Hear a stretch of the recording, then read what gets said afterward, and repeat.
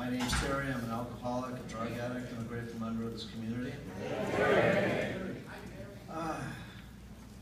First, I want to thank the people who stepped up and supported me and gave me a cake, and I also want to thank all those who made this wonderful place happen. And today's my actual birthday.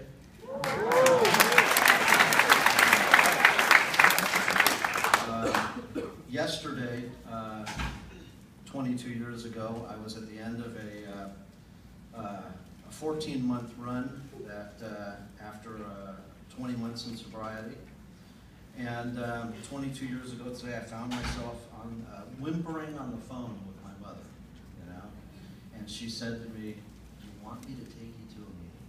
You know? And that woman was well familiar with 12-step programs because I had driven her to Al-Anon long before.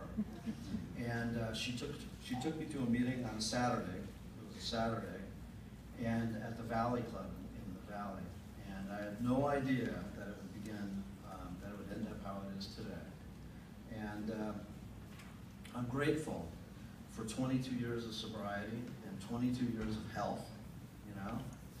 And you know, I found BTS Shabbat. I was sponsoring a guy, and one summer he had a pool party. And I went to the party, and his landlord, I saw the books through the window of his home in the back, and I knew he was not an ordinary guy, you know. And we became friends, and he turned out he's one of my best friends today. He was a rabbinical student then, and we started going to meetings. We started going to services on Friday nights at various places. And one Friday, I'm out driving, I'm working, and he calls me up and he goes, "We're going to BTS Shabbat tonight. Here's the address. It starts at 6:30. Meet me there." And that was about 6 years ago, and I've been coming ever since. It spoke to me the very first night I came, you know. And I was coming with a friend initially, and for one reason or other, he stopped coming. And I was faced, you know, when you're going someplace with a friend, you don't. It's hard to step out of your comfort zone and meet people. And I really didn't know him. And I had to make a decision. You know, I needed all the help I could get. You know, and I said to myself, you know, is it worth coming back here? And is it worth being uncomfortable and having to meet new people?